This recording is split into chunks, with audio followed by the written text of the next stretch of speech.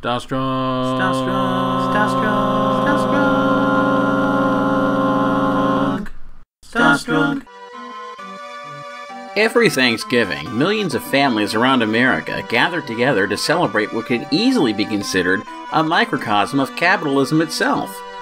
As we sit around the table and devour platefuls of food, aren't we really just embodying what makes our economy so great? We dive in headlong and devour everything in sight for our own personal gain. If a turkey is stock options, then mashed potatoes would be dividends. Gravy, of course, would be liquid assets. Corn would be a Roth IRA because, well, obviously. And cranberry sauce would be real estate. But what about stuffing? And more specifically, what about stovetop stuffing?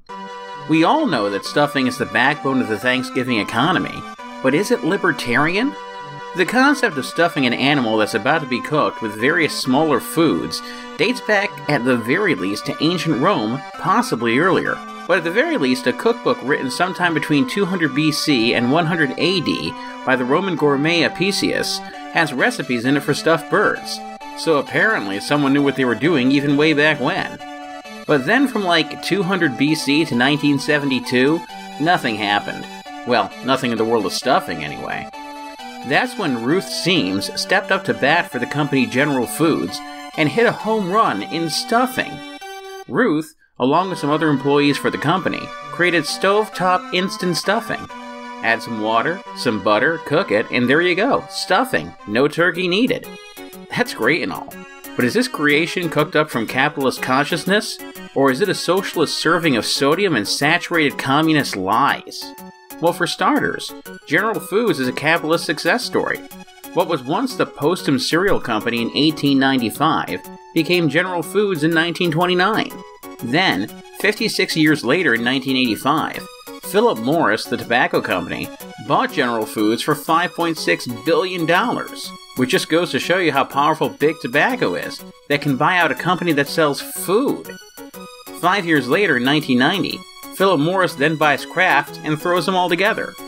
So already we've learned that the true stuffing is the money you can stuff your pockets with if you invest in big tobacco. I mean, seriously, here's one company that's like, oh yeah, we sell food. Just like, all kinds of food that people need to live and exist. What do you guys sell? Oh, us, we sell cigarettes.